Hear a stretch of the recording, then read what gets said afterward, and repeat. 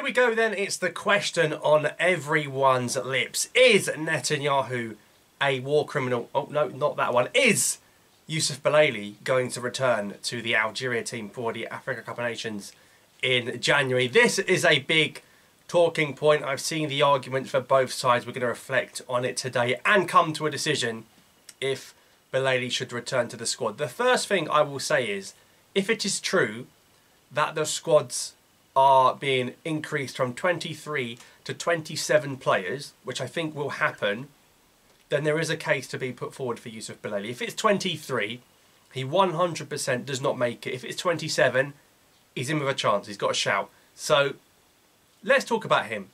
Me and everyone, despite wanting him or not wanting him, it is not because of Belalli's ability. There is no one that can question the ability of YOUCEF Belalli. This is a player that has delivered time and time again in an Algeria shirt. He's won an Africa Cup of Nations and he's won an Arab Cup, and he was instrumental in both of those trophy winning runs.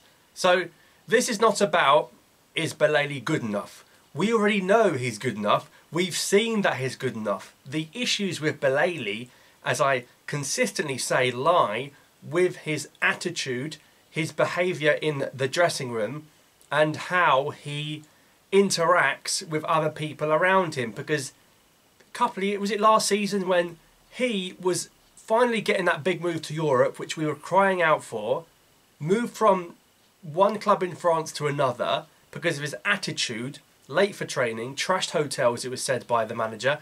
So Ajaccio and Brestois got rid of him.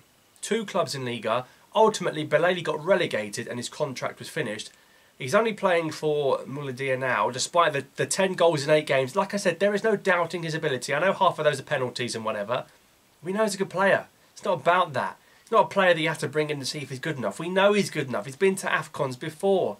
His attitude is the problem.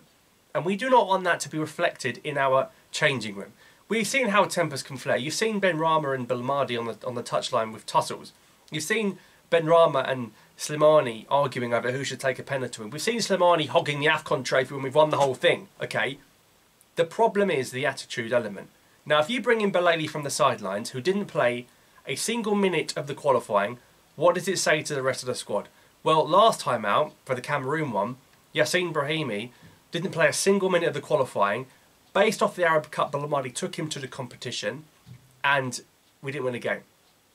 I'm fearful that could happen. Now, if Belalli was to go, he certainly is not a starter, because the front three has to be, and I'll be annoyed if it's not, it's going to be probably Mahrez on the right, Guiri on the left, and Amora up top. That has to be, it has to be, I don't care where they're playing, it has to be Guiri, Amora, Mahrez. That is the best front three.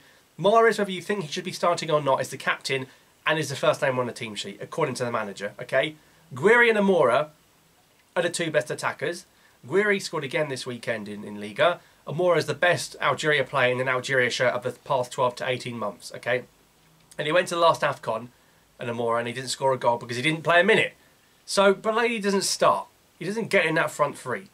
Belalli's best play from the wing comes with his chemistry with Baghdad Bounedjah. Bounedjah isn't going to start either. So it doesn't make sense to take Belalli. If you want to take him for what he can bring to the dressing room and his vibes and his advice to the younger players that have never been to an AFCON, like Shaibi, like Awar, like Ait-Nouri, I totally get it.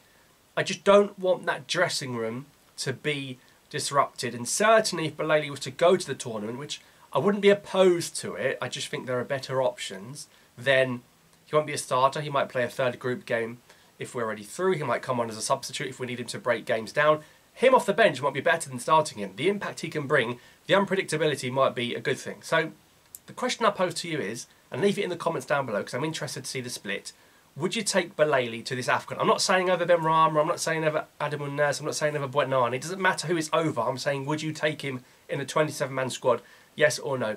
So let me know your thoughts, and by latest January 3rd, we'll see if Belmadi makes the big call. It will be a big call to leave him out or to take him. It's a big call. We'll see what he does. So let me know your thoughts. Thanks for watching, and I'll see you next time.